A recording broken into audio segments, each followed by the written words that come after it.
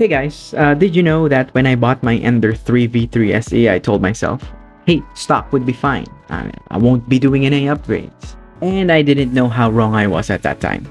Anyways, on this video, I'm gonna show you my upgrades on my Ender 3 V3 SE. Mostly my upgrades are just aesthetics, functionality, and performance. And I'm gonna show you what would be the difference between the stock and the upgraded one. So for starters, I've moved the spool holder at the top of my desk, and it's not gonna be directly on the printer itself. Next would be a Bowden tube that goes directly to the extruder. A benchy that supports the Bowden tube going through the extruder. A USB holder. A tool holder so you won't be losing any of your tools. Storage bins. I usually put the calibrated prints on there so I would have some reference. A motor cap that doesn't really do anything, it's there for aesthetics. The lighter holder and my spatula holder. The cable organizer for style and protection. So as you can see, I didn't put it on top because whenever I print too high, it hits the top surface, as you can see. A PEI bed on the front, and on the back, as you can see, it is PEO. Good design. Next would be the polycarbonate steel, the stock that comes with the printer itself. I usually use this for other materials. Next would be another PEI, just a regular PEI. Next would be a smooth PEI. As you can see, it would be plate A. The other one would be a B. Next is gonna be a PEI, and the other side would be PEY. I'm not sure, but it has a carbon fiber pattern. Next would be the PEI with the honeycomb pattern, and it's back to back. Either way, if we're gonna use it at front or back, it's gonna be cool.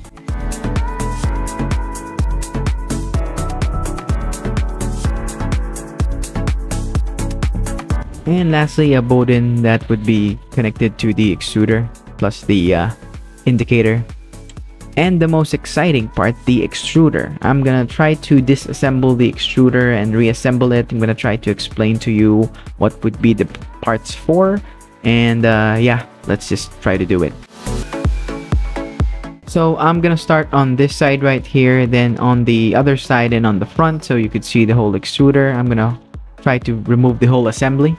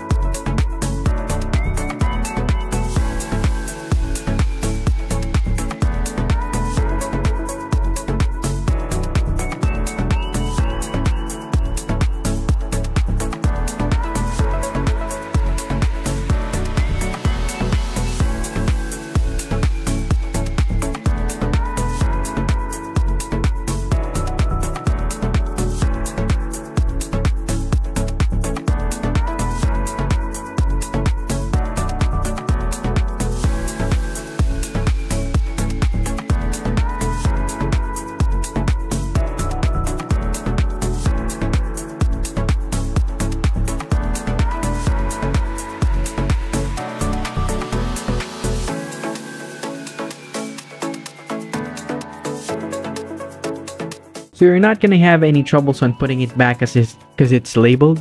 As you can see, EM for electric motor, CR touch for the CR touch, heat, that would be for the heating element. This doesn't have any, but it's for the sensor. And the other two for fan 2, fan 1, so the other one would be part cooling fan and the other fan. So for starters, this would be the 5015 mount fan. It greatly increases the performance and helps with the noise reduction and reduces stringing due to the dual-sided blowing docks. Next would be the 5015 fan itself. As you can see, it's 24 volt. It has a cover for aesthetics. As you can see, it just mounts it right here. Next would be the 4020 fan. As you can see, it's bigger than the other one. I'm going to show you a comparison for that. And I don't really like how I printed it, but it functions very well, so I don't really have anything to say with that. This is the CR Touch. And this is the extruder. Let's get back to that in a little bit. The gear indicator. And lastly, the major upgrade that I made on the printer itself, which is the ceramic block kit. And yeah, so far this is one of the best upgrades that I made. It's kind of dirty because it's just been used. But some people actually had some issues on this being removed. But as of the moment, I don't really have any issues with that up until now, like this moment right there. I didn't know that this part is actually loose. As you can see, it doesn't really tighten very much. So on this point, I actually made a repair for that, and I'm gonna show you that in a little bit. Okay, so the main issue that you actually have right here is the screw is not biting on the thread itself. So if you take a look at the screw, it's just biting at the very end. What I did, I got the old hot end. As you can see, if you remove it, it actually has two screws as well, which is the same on the ceramic block. It's just longer. What I did, I just replaced it with the other screw, and hopefully it actually solves the issue.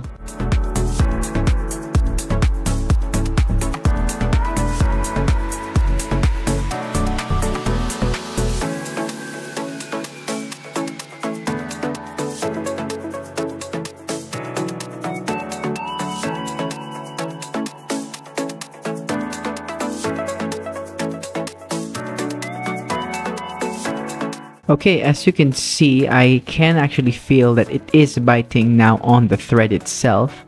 As you can see, it just hits the other heat sink there, but it doesn't, I think it doesn't really matter. Let's go ahead and assemble it already.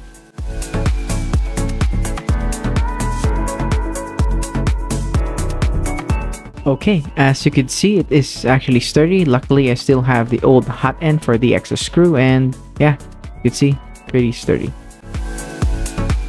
Okay, now I'm gonna show you the old hot end that I have and the new one. As you can see, size comparison. Other one's quite small, but it's really powerful, great performance. This is the old fan that would be connected to the hot end, and this is the 4020 fan that would be the replacement for that. As you can see, very powerful, nice performance. And this is the cooling fan for the nozzle itself, as you can see. And this is the replacement 5015 one. And as you can see, the other one just one, the other has two. And the extruder, it doesn't really have any upgrades, but I just want to show you how I disassemble it or how it actually functions, so at least you would have a better understanding on how the extruder works. So for starters, let's just remove the two screws from there, or loosen the tighten bolt right here.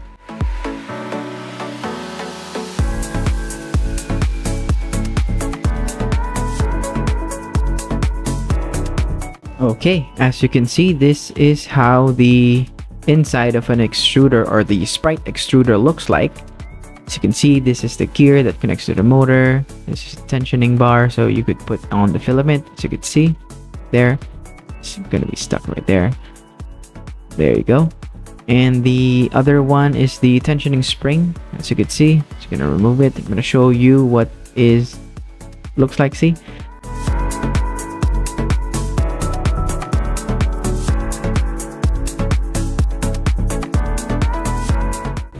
okay, let's put it back. Just put on the gear right here, the lever bar right here, and the spring and screw. As you can see, this part screw here, so you can take a look. This screw right here specifically turns the other way. So if you turn it right, it loosens, turn it left, it tightens. It's on a different level. So anyways, let's just put in back the spring right there. Put it on the lever, There you go. Make sure it is loosened before you put in the cap.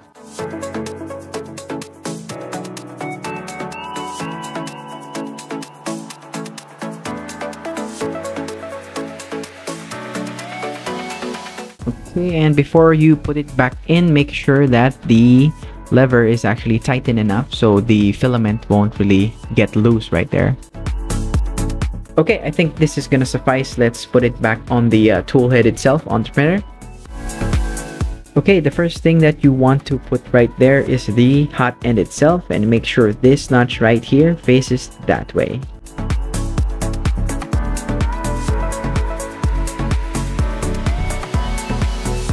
Okay, and make sure you read the labels before putting it in on the connection so you won't have any troubles.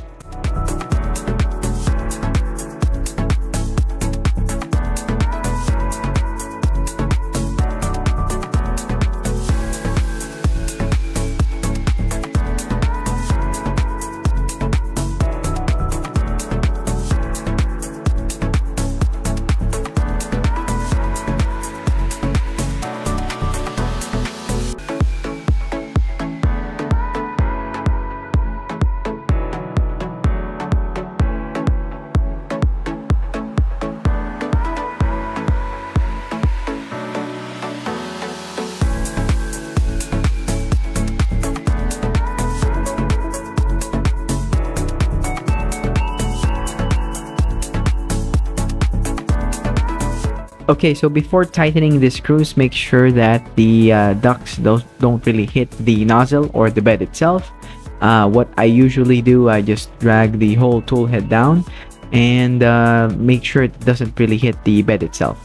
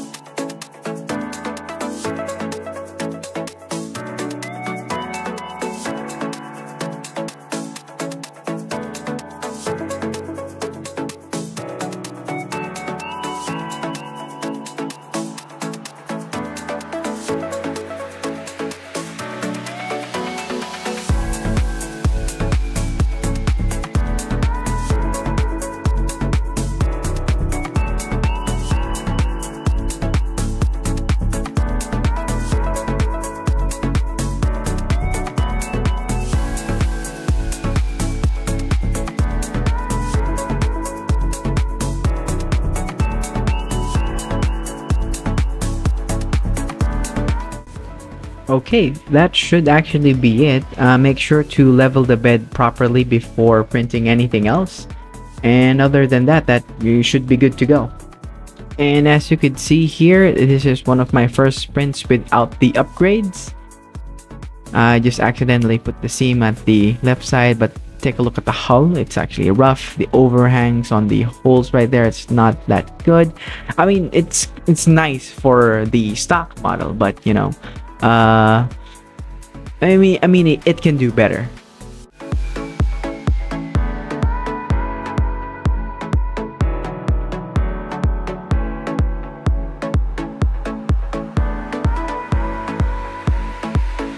And this is the upgraded one. As you can see, the hull is quite smooth. The overhangs are not that protruding. I really like how it actually went out. I mean, it actually did a lot better than the stock one. But you know, on the normal eye, I actually asked my wife what's the difference between the two. She can't really actually point out the difference, as you could see, but you know, I really see it. I'm not really sure why the other one is actually vibrant than the other one. Maybe because of the moisture, I'm not really quite sure. But if you take a look, the upgraded one, or the on the left side, it is actually better than the right side. See, it's kind of rough. The other one's kind of smooth.